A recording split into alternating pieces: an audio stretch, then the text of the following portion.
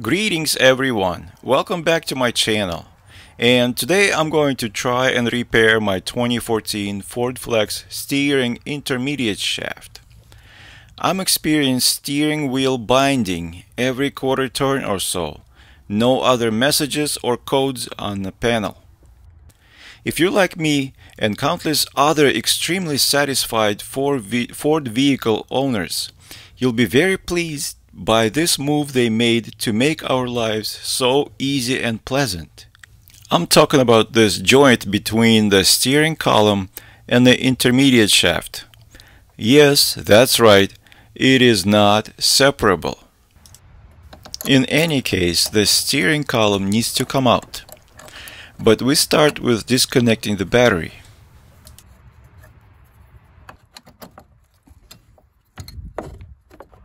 After removing plastic covers, we see there are wire harness connectors to be disconnected, as well as plastic clips to be pulled. And the whole thing is supported by two 13mm nuts and two 10mm hex bolts, one on either side of the column. Unplug all connectors, including the one in the back. Remove all the plastic clips. Unscrew bolts and nuts.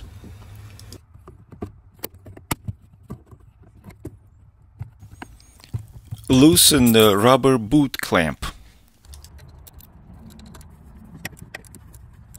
Remove lower U-joint clamping bolt and gently encourage this separation.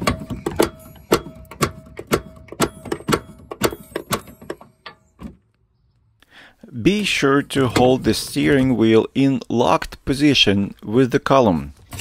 Don't let it spin out of control, or else you'll be like me, needing to replace the clock spring as well.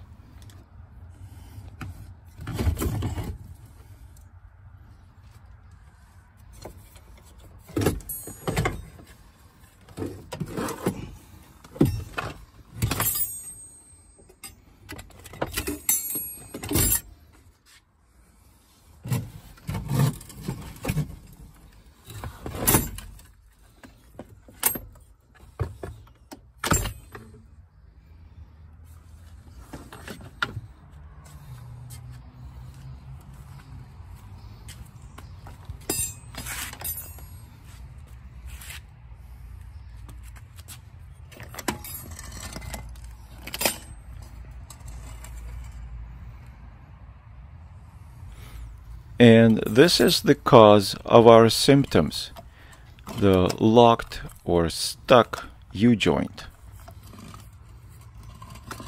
If you own a Flex with motorized adjustment steering column, you'd be in luck and the replacement shaft would be a simple enough fix.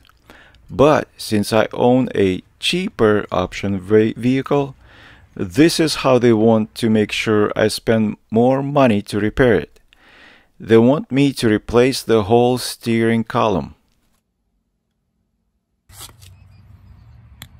So today I'm going to attach this shaft here by making a sort of an adapter coupling.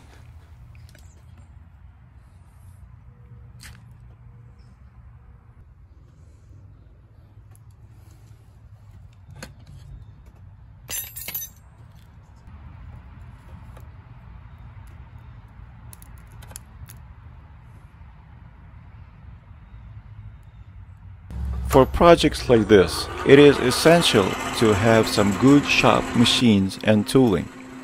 I'm turning this M1 steel rod on the lathe to proper diameters.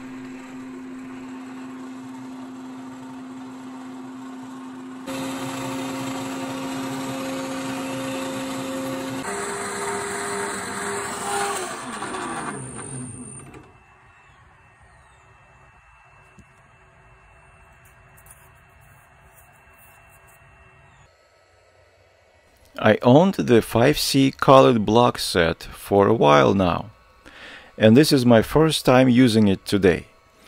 I'm extremely happy I had it handy. I milled 3 flat surfaces and a bolt groove for perfect fit.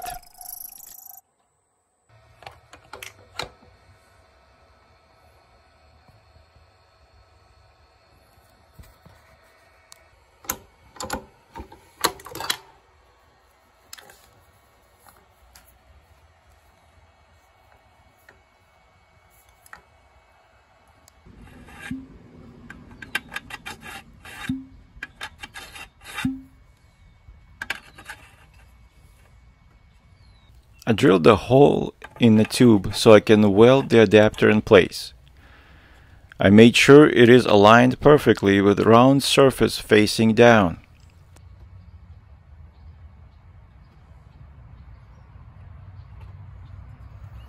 Also, I tried to keep the U-joint in the same location as the original.